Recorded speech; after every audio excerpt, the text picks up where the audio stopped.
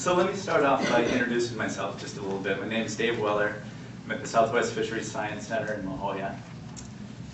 And my specialty is really, in the past 15 years, has been on conservation of western gray whales, a small, critically endangered population off the coast of Russia. But I've also, more recently, become quite involved with eastern gray whale studies, which is an interesting dichotomy in that the population is substantially larger. And we've been counting whales at the Granite Canyon for the past 3 weeks. We'll go for another 4 weeks. And we see more whales in the first hour and a half of the day than there are in the entire population for the West. So a lot of my thinking about data collaboration, research collaboration, and data sharing comes from a conservation perspective. And that has largely to do with my work at the International Whaling Commission, which you can imagine there's a lot of diplomacy in finagling data sharing and cooperation amongst political agendas oftentimes. And also within the IUCN, which has been kind of a treat in that it's a conservation-based organization, which also has its own share of political dealings, but also directly tied to science as well and trying to foster conservation efforts throughout the world. So that is where most of my background in data sharing agreements, research collaborations is coming from. That kind of gives you a perspective there. And really today, all that I want to do as the plenary or the moderator for this session is kind of lay out a few bones for this topic. And I'm going to allow the panel, which is 6 in number, to put the flesh on those bones. They're all going to be giving presentations. They're all highly qualified to talk about what they're talking about. And I look forward to that session myself. So collaboration, or to collaborate. The definition is to work jointly with others or together, especially in an intellectual endeavor. I think that's quite appropriate for the forum today. And then down here are a few other ways to think about it. Is to band together, cooperate, conspire. I particularly like that one. My kids do that all the time. To team up or to unite. And I think that's one of the basic concepts that we want to foster at this meeting and try and promote is collaboration amongst research groups and organizations. Sometimes collaborations result in something far better than a one-man band, for example, the Beatles. However, sometimes they can go very wrong. Very wrong. If anyone cares to wager a bet on the name of this band, I'd be happy to take that and buy you a cocktail later if you have the right answer. You want to know the word? That tie that the guy in the front is wearing is something else. All right, sharing, or to share in this case. To have or use something at the same time as someone else.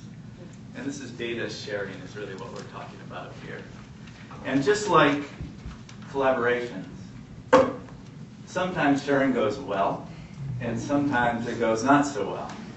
And yes, those are the Weller kids on the right-hand side. And you can see that sharing is not going well there for my son. My daughter Maggie seems to be okay with it.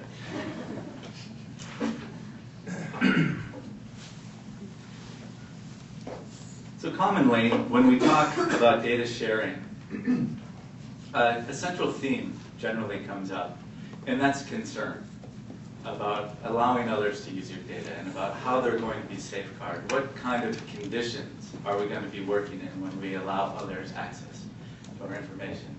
And I'll tell you that there are so many working protocols and agreements for data sharing out there. The North Atlantic right whale catalog, the humpback whale catalogs around the world, bottlenose dolphin catalogs on the East Coast. Everywhere that you look, you can find a protocol.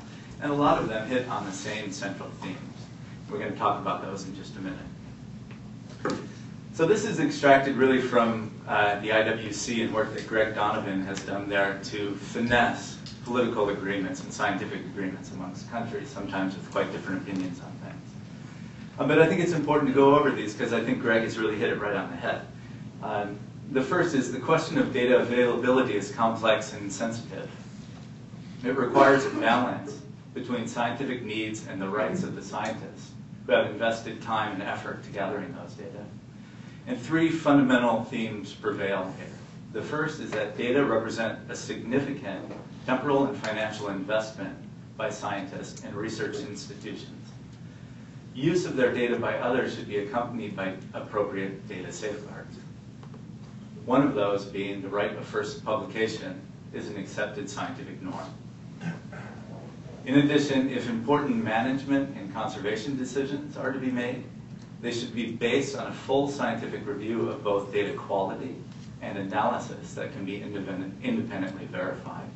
So if others are asking for your data and you allow them to use those, there's another step there in which the quality of the data being used needs to be verified and checked. And before an interpretation of those data can be made in the absence of the data collectors, at least an independent review should take place of those. That sometimes and oftentimes happens at the journal submission level. I'm actually not sure where to point this thing, so if you get hit in the eye with the laser. Open source, open notebook, open data, open access. And you guys are probably familiar with those terms from last year's panel on the same topic. And I think you're going to hear a lot more about those by two of the panelists today, Melissa and Jim. But this is really the emerging trend in scientific research, in data sharing, and in cooperation and collaboration. And this is extracted from a grant application to the National Science Foundation. So this is really kind of where we're at in terms of science and what we can expect in the future, is that there's a call for open source. It means your data codes, your models, other things. Open notebooks, your notes on your methods and your techniques. Open data, it speaks for itself, and then open access. Funding agencies more and more are being pressured to and also requesting this type of open science approach. So let's just take a look at what the National Science Foundation is requesting.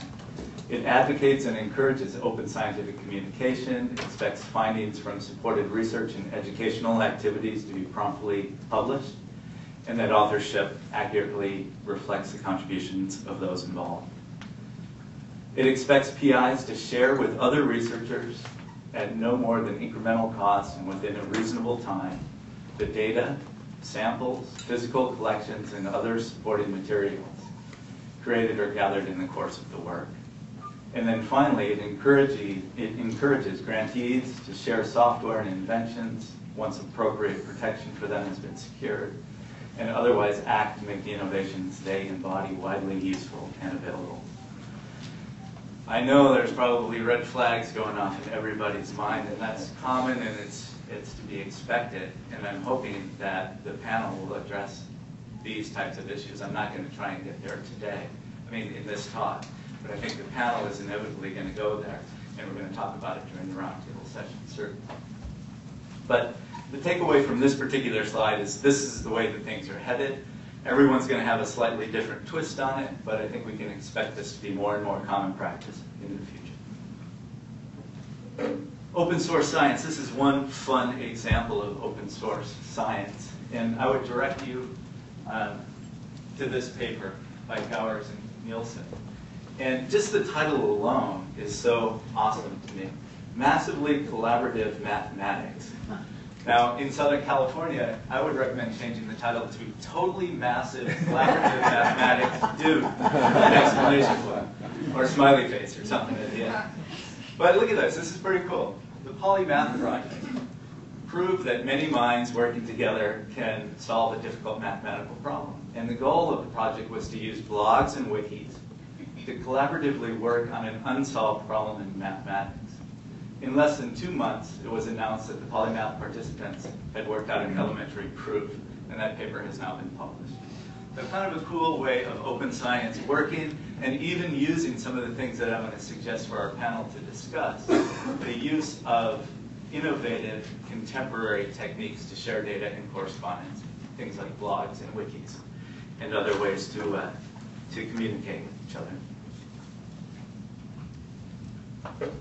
So the panel objectives, 2011, and I have to say that last night I read the report again from last year's panel, and our objectives this year are identical to the objectives last year. Very little has been changed, a word or two. So it could be considered plagiarism, I guess. Don't hold me to that one. But what I'd like to see our panel work towards are these three things. Outline regional priorities for research collaboration and data sharing. Of particular interest are collaborations between groups working on the same species. Photo ID catalogs is an example. And collaborations between the US and Mexico. And usually when I think about Southern California, I'd like to also think about northern part of Mexico and Baja, at least.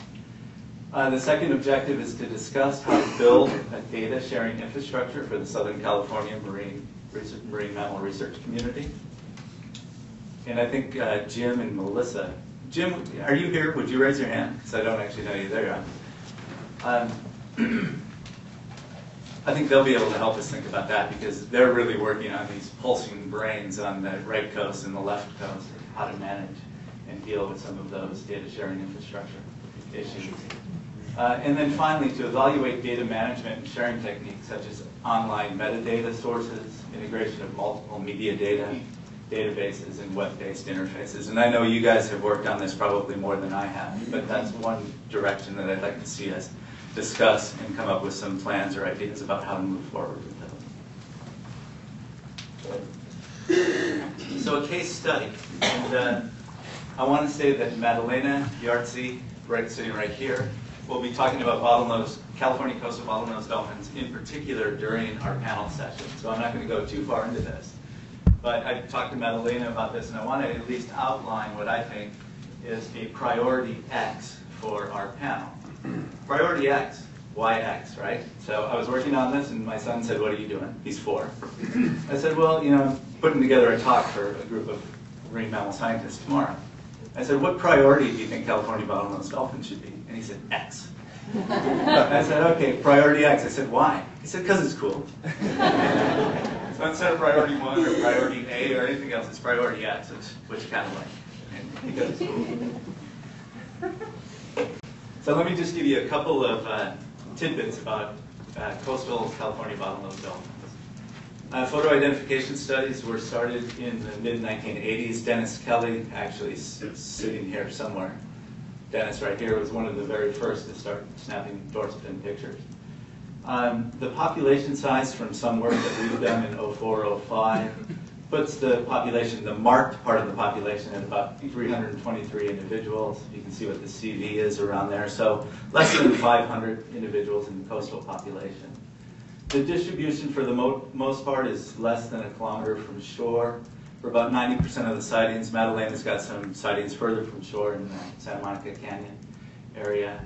We've got genetic differentiation between coastal and offshore animals. And then finally, the Southern California bite is highly industrialized. And we're working now, we've got a manuscript in preparation on contaminant levels in these animals, and they're extremely high. So the population is vulnerable. It's not listed as such in any formal way, but you can tell it's a small population. It's got a limited distribution. It's genetically distinct from its offshore counterparts, and it lives in an area that's really quite industrialized. What we've learned about the population today has drawn upon collaborations, research collaborations, extensively. And we would be nowhere as far along in terms of our knowledge about the population working alone in that one-man band. But we've needed to draw upon the beetles to help us out. Population dynamics, contaminant assessment, habitat modeling, health and reproduction, genetics, stranding networks. They've all informed us about this population. And this just gives you a glimpse, in fact I say some because there's many more, and many of you folks in this room have helped contribute to our understanding of the population. So it's just some, but it gives you a snapshot about how many collaborations are needed really to inform, to best inform a knowledge about a particular species.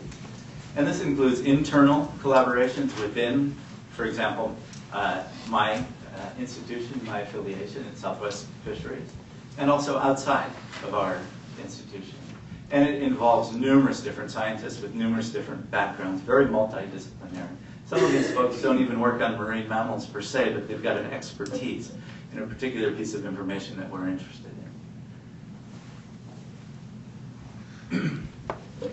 So here's kind of the setup, and I hope this doesn't overlap too much with you, Madalena, but as far as I know, and I just learned about one in San Pedro today, but there's research groups working down here in Ensenada. This is, again, on coastal bottlenose dolphins.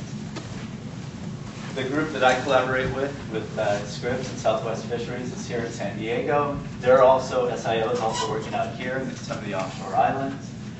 Up here in Santa Monica, we've got Madalena doing her work, Tony Frohoff and Michael Smith.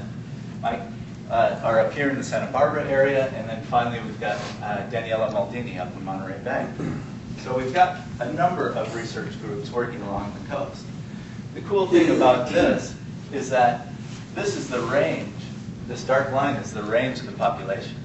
So the same individuals that we catch down here photographically, we also catch up here, here, and here. So I think this is the right project for an integrated data sharing infrastructure to be evolved, to take place. So I think California coastal bottlenose dolphins, in my book, are priority X. And I think it's one thing that I want to take into the panel and bring into our roundtable discussion, because we don't have that currently. Madalena is going to talk about a neat project that she and her colleagues have recently completed that shows the potential for this type of thing. But here we are, right in our backyard, Southern California. I think it's time for us to talk about this seriously and see where we can go with it.